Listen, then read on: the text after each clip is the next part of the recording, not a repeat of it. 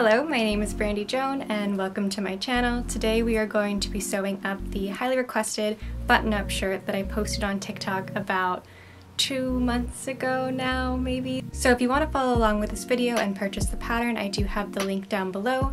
I also have it on my Patreon where I post free patterns monthly and a bunch of other fun content. So this is the one that I posted on TikTok, and the one we're sewing today looks a little bit different because it's a solid fabric, but it's still the same process, same pattern, everything's the same except for the fabric. All right, let's get to it.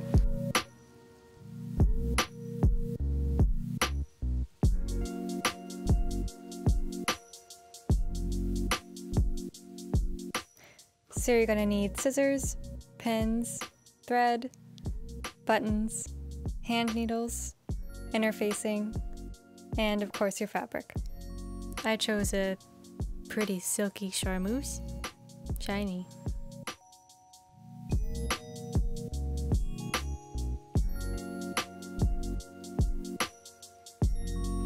First you want to bring your collar over and make sure that the undercollar has interfacing.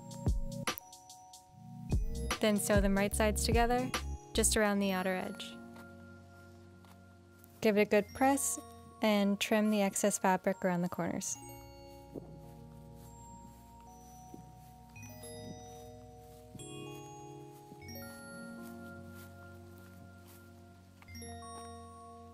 Next, you want to bring your collar back over and turn everything right side out. I like to use my scissors to sharpen the corners.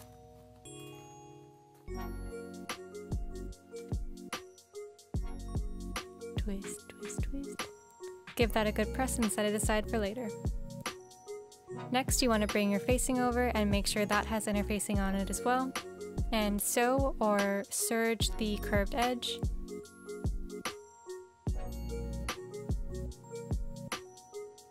Bring your facing back over to your center front piece, and you're going to want to lay those right sides facing together. And sew all the way up to the notch on the neckline. And this is also where you're going to add your understitch. Next, you want to bring your lower back piece over and sandwich it in between the two yoke pieces. So the two yokes have the right sides facing together, and the lower back piece, it doesn't really matter where that goes, to be honest, not on this step.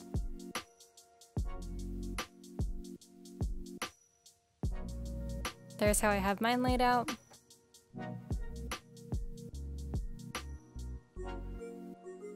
So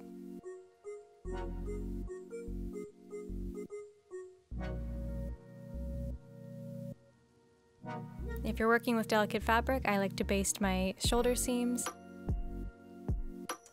Now you can bring your front pieces back over. Where's the other one? Oh, there we go. And sew the front to the back at the side seams and the shoulder seams, but don't sew the facing into the shoulder seam just yet.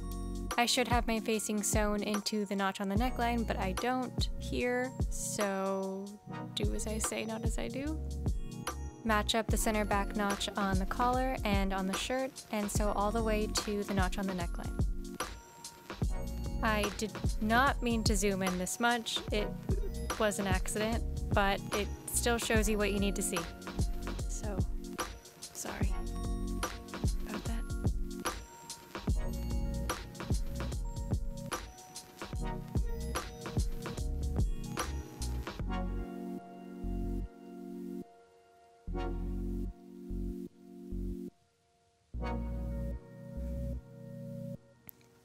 Now you want to fold the top collar all the way to the notch on the neckline and sew with the stitch in the ditch. Once your collar is attached, fold it towards the bottom of the shirt so the right sides are facing together and the collar is sandwiched in between the facing.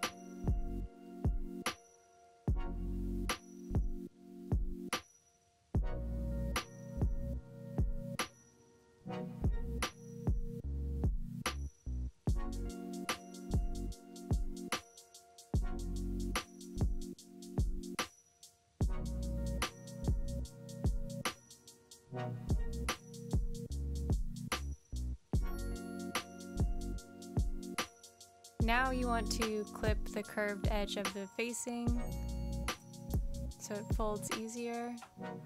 And you also want to give it a good trim. around the corner, and anywhere you feel like you need to.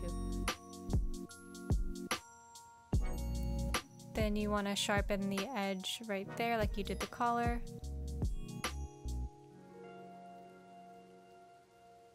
Trimming the excess thread, those loose threads, get rid of them. And then at this point, if you were adding top stitching to the collar, you can also add it to the facing, carrying it all the way along the neck if you want. Now you can fold the last bit of facing into the shoulder seam and finish with a stitch in the ditch or hand sewing. Next, you want to sew up your sleeve with the right sides facing together, and finish with a double fold or blind hem. Then set your sleeves into the shirt.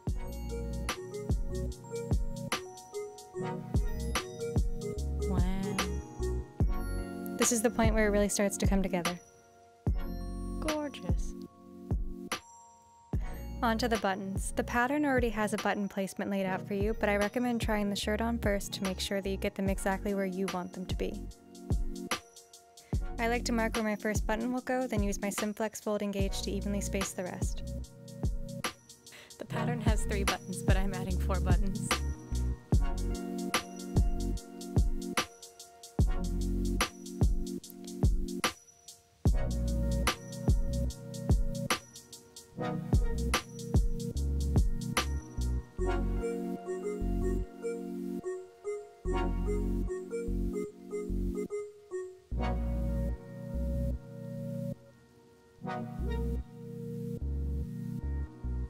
The last step is to finish with a double fold or blind hem, and you're done.